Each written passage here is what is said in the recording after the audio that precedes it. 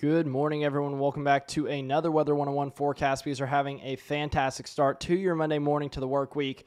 I hope you guys are all doing amazing. I hope you guys are all staying safe out there today.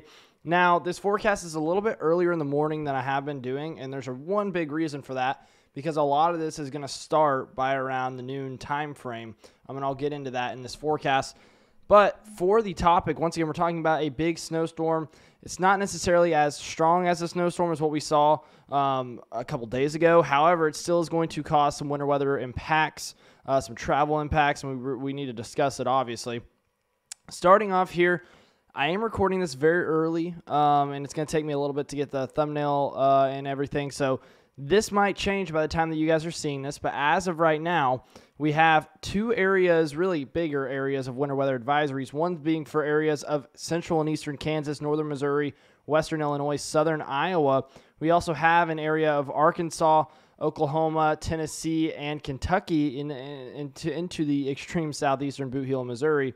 Sorry, I forgot how to talk there for a second. These areas are under winter weather advisories right now, and that's indicated by your purple. This is once again for minor winter weather impacts, as well as some minor snow and ice accumulation in those areas. We also do have some winter storm watches in effect for areas of the coastal Northeast.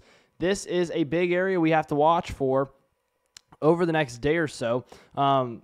What this means is they're monitoring the conditions to see if they will meet winter storm criteria, which, if you don't know, it goes winter weather advisories, and then a one-up from that is a winter storm warning. So it's a more significant area of winter weather, and we're looking at major snow accumulations, major impacts to roadways.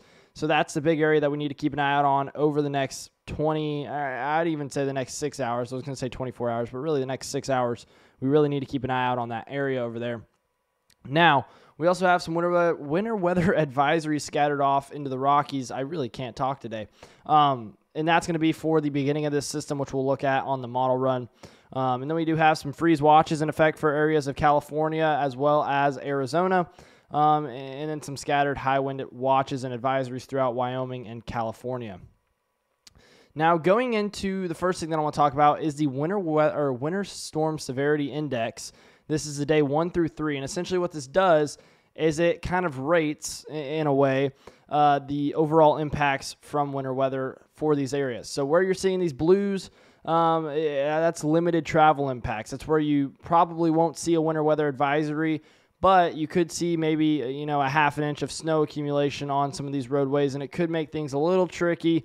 But overall, it really shouldn't shut down any roads or whatnot.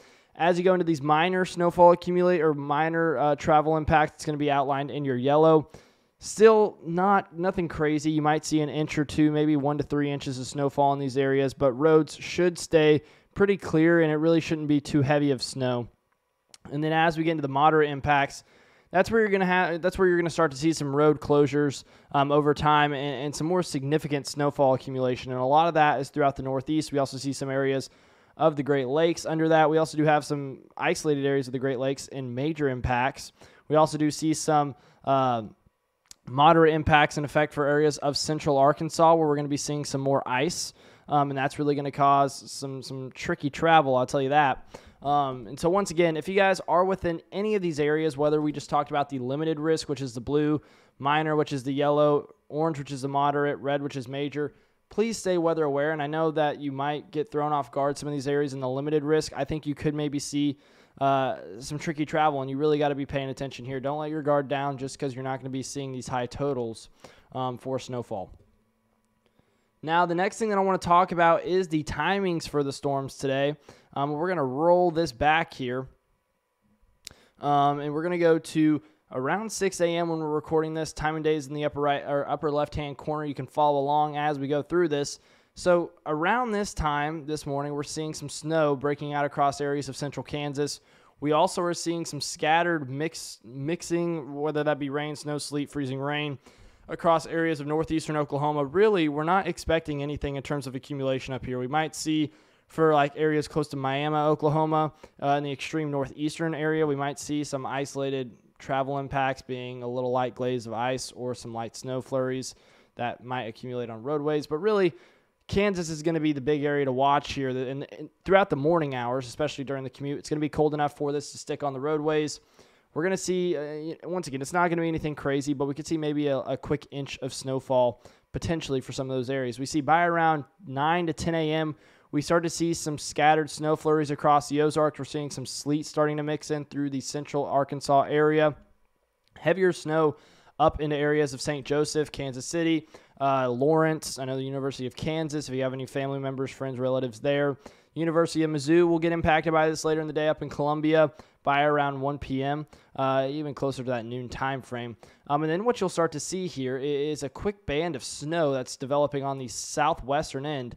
And this is what's going to cause maybe a quick inch of snowfall for some of these areas right here. And now you really have to monitor this, because if we do see this, and it has been sort of trending this way, we start to see a little more snow farther down here. This could cause an extra inch of snow for areas that are not even in winter weather advisories. And so that's why I mentioned earlier, even if you're in that limited risk, you really have to keep an eye out on this. I really don't think much is going to happen there, but we just got to keep an eye out on that throughout the day today. And if you guys aren't already, follow my Facebook. It is Weather 101 on Facebook. I'll be posting more and more updates throughout the day on there, kind of looking at live updates.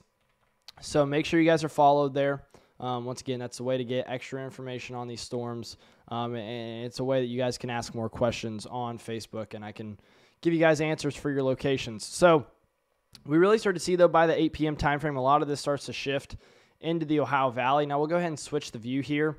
And this is 6 p.m., so we went back 2 hours. But this is by around dinner time. Once again, we have that snow extending into the Ozarks. We have some heavy or moderate snow showers across areas of Illinois through Indiana.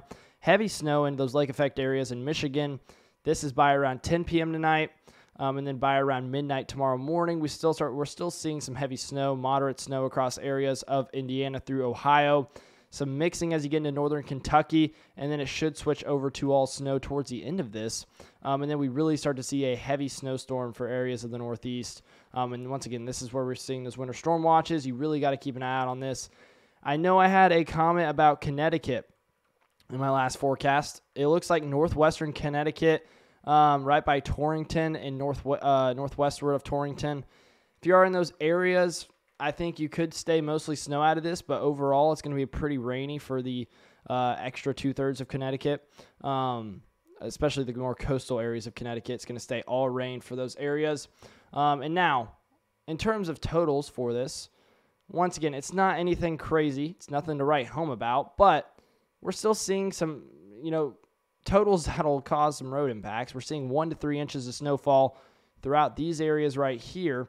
And once again, I think a lot of this, especially in Kansas, will fall in the morning. So you really got to be thinking about that as your kids are driving to school. If you have any high schoolers, or if you're even bringing your own kids to preschool, elementary, intermediate school, junior high, whatnot, you got to keep that in the back of your mind. Also, obviously, traveling for work in the morning, that commute could get a little dicey at times for for this morning. And then as we get into tomorrow morning, the commute could get pretty dicey for some of these areas into the Ohio Valley and Northeast, where we're seeing maybe upwards of 5 to 7 to 8, 9 inches of snowfall potentially, especially as you get into Vermont, New Hampshire. Those amounts really start to ramp up, where you start to see those purples. That's 6 to 10 inches of snowfall, isolated amounts of over a foot potentially. And so once again, you really, really have to stay weather aware there. Now, the next run that I want to look at here is the short-range ensemble forecast, and this is the probability for over an inch of snowfall. Once again, this really gets concentrated into northern Kansas, northern Missouri, southern Iowa, northern Illinois, getting into Indiana, Ohio, Pennsylvania through New York. It looks like a 100% chance here. We start to see some amounts, some higher percentages than what we saw yesterday in Kentucky, but really I think it should be a pretty light event there. And then really, once again, this is really a Ohio Valley through Northeast-based system where we're going to be seeing the heaviest snowfall from this. You can see that right here. Now, the next thing and the last thing, I guess I should say, is that I want to talk about is the National Weather Service blend of models. This is another total snowfall accumulation, so you can kind of compare what the HRRR says with what this says, and you get a good average. Now, the National Weather Service blend of models takes a lot of different models into account, makes an average. It's very accurate. I like to use this because it is a little bit more conservative on the snowfall totals, and so it doesn't really blow anything up like the GFS or the Euro will sometimes. But what we see here, central northern Kansas, once again, through that morning hours this morning, you could be seeing anywhere from 2 to 3, 4 inches of snowfall potentially as you get closer to Kansas City. We could be seeing closer to that 2 to 4 inch range. Northern Missouri, 2 to 4. Western Illinois, maybe 2 to 4 as well. Maybe isolated amounts of 6, 7 inches of snowfall. Lake effect in Michigan will be pretty gnarly. We're going to be seeing upwards of potentially 6 to 10 inches of snowfall, maybe isolated areas of over a foot of snow for very isolated lake effect bands here. Lake effect for Erie, just south of Buffalo, we could be looking at 6 to 10 inches of snowfall, and then getting into the northeast, a good band of 6 to 10 inches of snow will set up across these purple regions, or pink, I guess I should say. So please make sure that you guys are staying weather aware today. If you guys have any questions, comments, or concerns about your location, let me know down in the comment section down below. I'll do my best to answer them. Once again, follow my Facebook for more updates. Potentially a live forecast right around noon today. I don't know if I'll have time, but I'm going to try to do it just so we can kind of update everyone on what to expect. So keep an eye out on that just in case that happens. Thank you guys so much for watching this Weather 101 forecast, and I'll see you guys in the next one.